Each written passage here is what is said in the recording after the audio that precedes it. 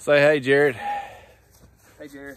All right, here's the deal. We're about to put up a hog trap. We got a little bit of a hog problem showed up right here before turkey season, so we're going to try to take care of it. Looks like a big boar hog and a couple other pigs. I don't know what they are, but definitely one of them's a sow because we got 5 babies in there with it. So we're going to set up a trap right here on top of this pasture where they've been coming out on the edge and doing a lot of rooting. So I'm going to set this thing on time lapse and me and Jerry are going to get after it. You ready? I'm ready. Let's do it.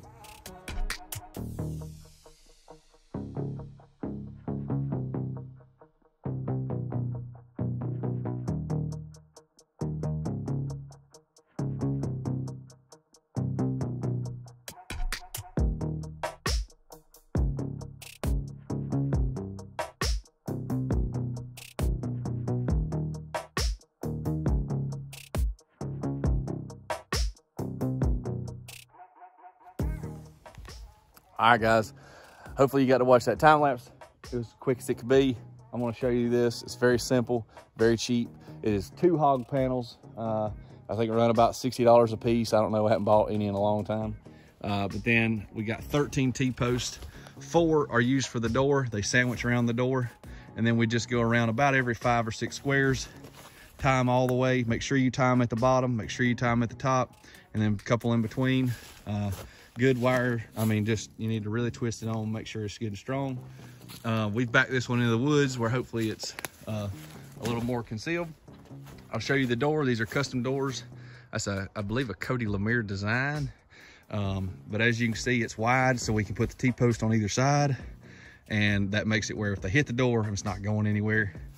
This is the mechanism for the drop door. As you can see, it has a place right here, and it acts as a tilt. And so we'll run this wire when it comes time all the way to the back of the trap to that T-post right there.